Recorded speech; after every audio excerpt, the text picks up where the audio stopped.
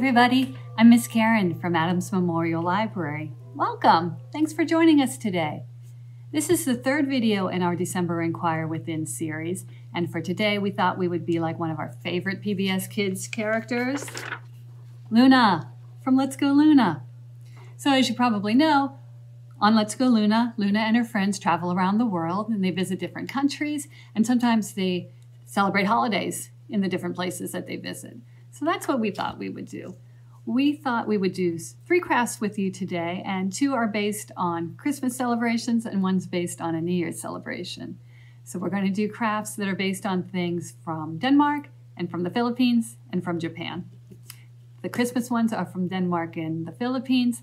The New Year's one is from Japan. So if you have one of our Inquire Within bags, you already have the materials that you'll need to do the crafts today. And if you don't have one of the bags and you would like to do the craft at home, you can email us at kids@adamslib.org, and we would be happy to send you the templates, and then you can print them out and do the craft that way. So thanks for watching. Let's get started.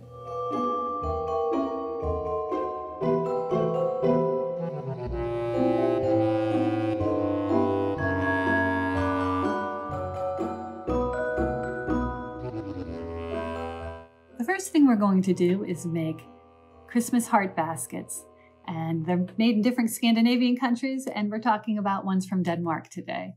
Now the traditional story is that these were first made by the Danish fairy tale writer Hans Christian Andersen, who wrote Thumbelina and The Little Mermaid.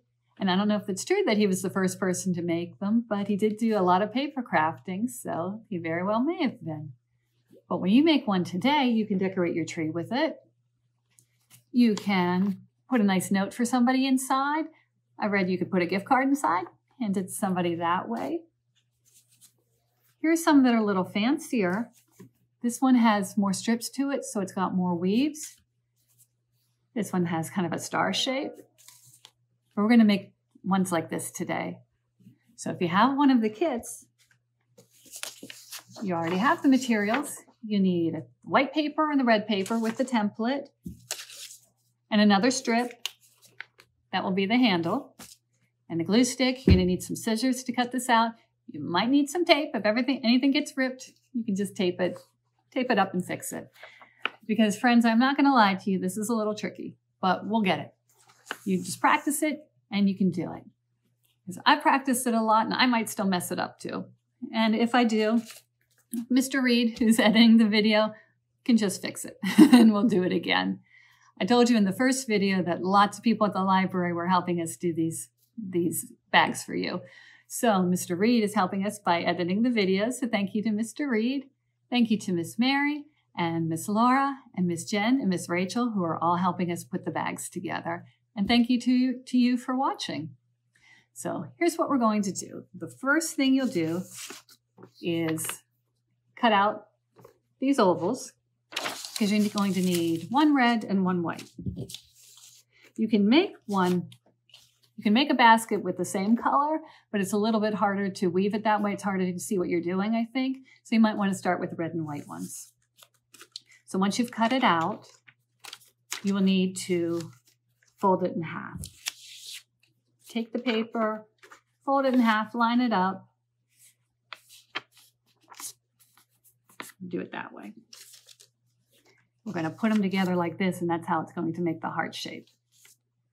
So you can see there's some lines on here, and the line does not go all the way to the top. And when you cut it, you don't want to go all the way to the top either, because it'll make your basket fall apart, and that's when you might need the tape. You can just tape it shut, or tape the paper back together. So you want to cut on the line just to where it ends. So take the scissors, cut on the line, just like that. So you're going to do that with a red and a white one, and then I'll show you how to weave them together.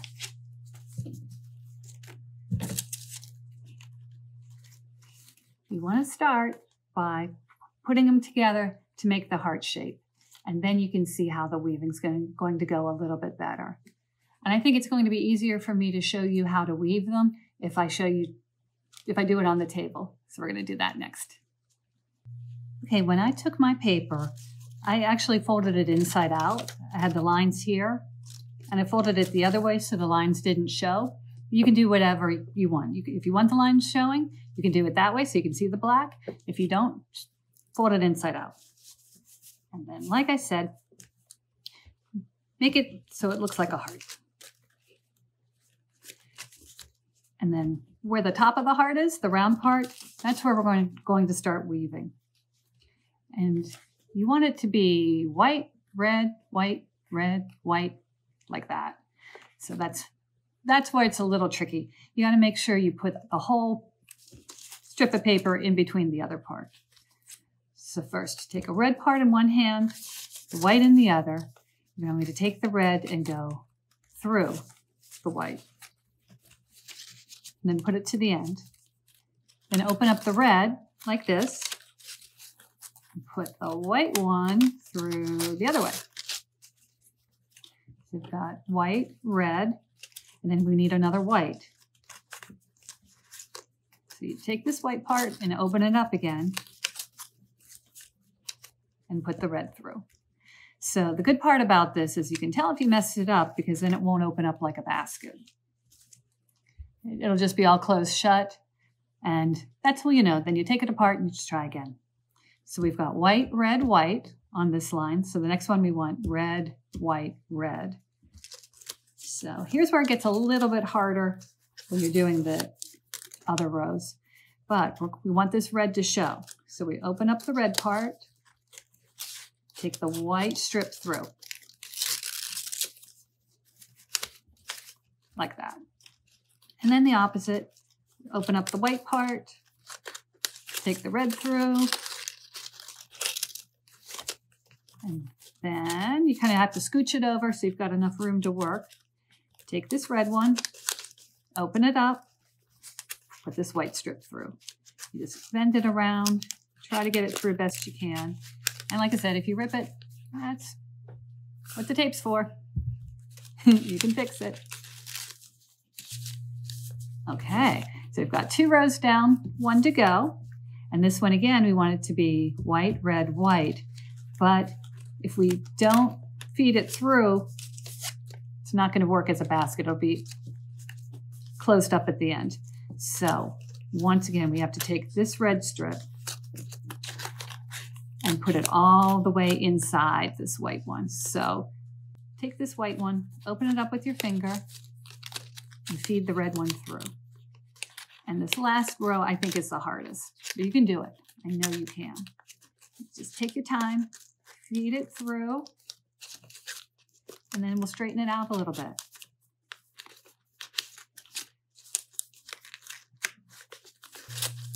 They're a little wrinkled, but it works. So we have white. We want the red to show, but we need to put the white inside. So once again, open up the red strip, put the white part through, and then one more time, open up the white one and put the red part through. Like I said, it's a little bit tricky at the end because you just have to work it through a little bit like that. So there, and you can see it does open. So finish that weaving. You can just straighten it out a little bit. Line everything up. There you go. And then you'll take your handle and just glue it on in the inside. So put a little glue on one end. Glue that down. And then it'll be this outside part because you want it to go like a handle. Put a little glue on this side and stick it to the other side of the heart. And there you go. You've made your heart basket. You can give it to somebody. You can use it as a decoration. You can put it on your tree.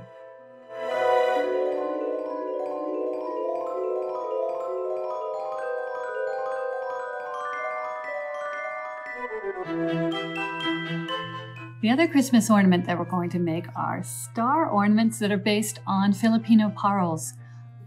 I just learned about these this year. These parals, I saw a picture and I thought they were so pretty. They are lanterns that are shaped like stars that people could carry in a procession. And it's a star and it's supposed to look like the Star of Bethlehem for Christmas. So these are very loosely based on that. If you have one of the kits, it's got the stars on the red paper, it's got some gold paper and gold string. And so it's just designed so it'll look like, the gold paper will look like light shining through a lantern. So the first thing you'll do is cut out the red stars. And it's just regular red construction paper. And then the second thing you will do is decide where you want your gold designs on it. You can do this two ways. You can make holes in the paper and then put the gold paper on, cut your holes in the red paper and glue or tape the gold paper behind. Or you can do it like I did this one when I cut strips out of the gold and just glued it right on the front. So you can decide how you want to do it. You can either cut your shapes out of the gold and glue them right on, or you can cut the shape out of the red and put the paper behind. So if you decide to do it that way, you take one of your red stars and you're going to fold it in half. And if you want it to be an ornament, you might not want to do it this way. I did it like this, and if it was going to be an ornament, it's going to hang a little bit slanted. So this one is better.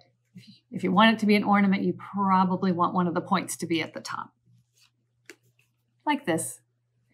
So when you take your red star and fold it in half, keep a point at the top. But otherwise, you just are going to fold it in half, and it's going to make two of the points meet and one be folded in half itself. Like this.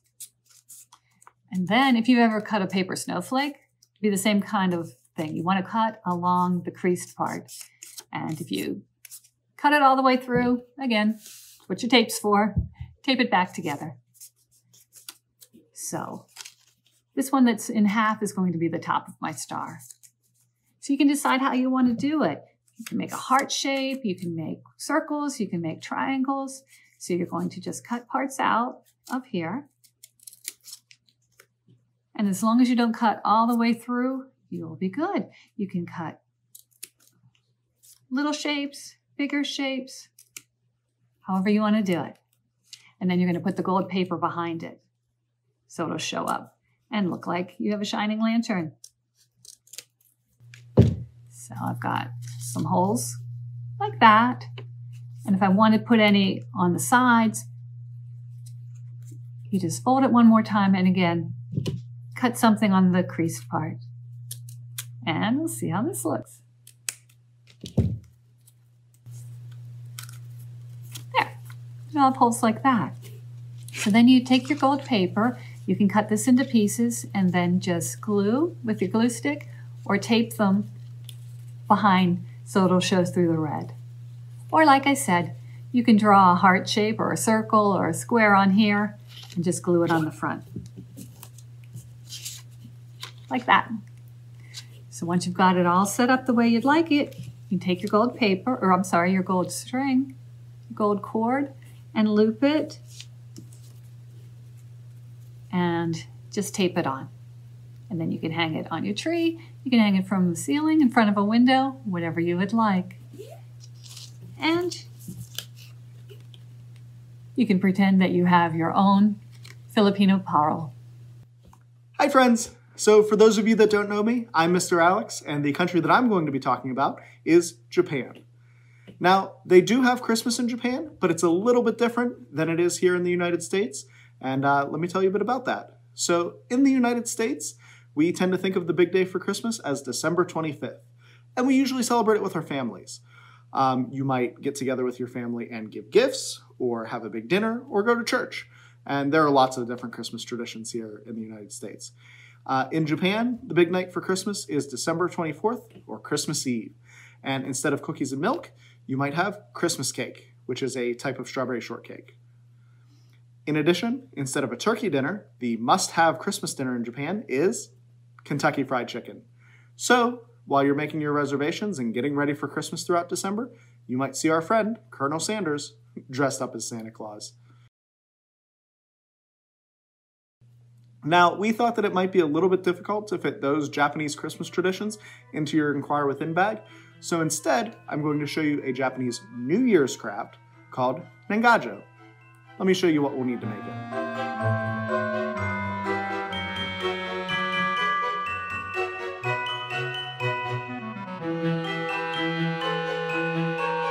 So, New Year is a very important time in Japan where people will often reconnect with their families and friends as they get ready for the upcoming year. And whenever possible, the Japanese people love to visit family members that have helped them in the past year, and on New Year's Day, they tell them thank you. Now, maybe you live far away from your friends and family, and if that's the case, you might send them a Nengajo, or New Year's postcard. And many of the postcards are handmade and feature art of different Japanese symbols, such as, for instance, the zodiac animal for the new year. And since 2021 is the year of the ox, I drew this postcard with an ox on it. Some other options are to draw traditional Japanese symbols, such as Mount Fuji, as I drew here, or popular characters like Hello Kitty, which I drew on this postcard. And she is very popular in Japan. Now, if you have one of our Inquire Within bags, you will have some blank postcards inside, and you can make your own Nengajo. Each of the postcards has this phrase written down the side, which is Akimashite Omedetou gozaimasu, which means Happy New Year in Japanese. And they also have space for you to draw your own design. So you can draw your own artwork, maybe using one of the themes that I talked about, or your favorite PBS Kids character, or whatever it is that you want to draw at home. All of it's great. Then, on the back of each postcard, there is space for you to write a message to someone, and then you can have an adult help you mail it to that person just in time for New Year. Something to keep in mind if you are going to mail these as postcards is that you don't want to use anything when you're decorating that is going to change the thickness. So this might not be the best project for, say, foam pieces, but if you have something like that that you really, really want to use, that's okay. You just need to make sure that you put it into an envelope first. Now, maybe you're looking for other ways to celebrate New Year like they do in Japan, and if that's the case, you can start by cleaning your room. And I know that doesn't sound very exciting, but Japanese families will use the last few days of the year to clean up their entire house. And then maybe you'll eat some noodles on New Year's Eve. The Japanese believe that the long, thin soba noodles represent a wish for a long and happy life in the new year. And finally, on New Year's Day, the first temple visit of the year is very important. And that's because it's time to pray for fortune in the new year. So, whether your New Year's celebrations look a lot like these or are completely different, I hope everyone watching has long life and good fortune in the new year too. I want to thank everybody for joining us on this trip around the world to celebrate different holidays today. And I also want to thank our friends at WQED and Clearview Federal Credit Union for making this awesome program possible. Don't forget that you can follow us on Facebook, Twitter, Instagram, and YouTube for all sorts of updates about awesome programs that we're doing here at the library. And if you have pictures of anything that you've made for this or other programs, be sure to send them on over to kids@adamslib.org because we'd love to see them. Happy crafting and happy holidays!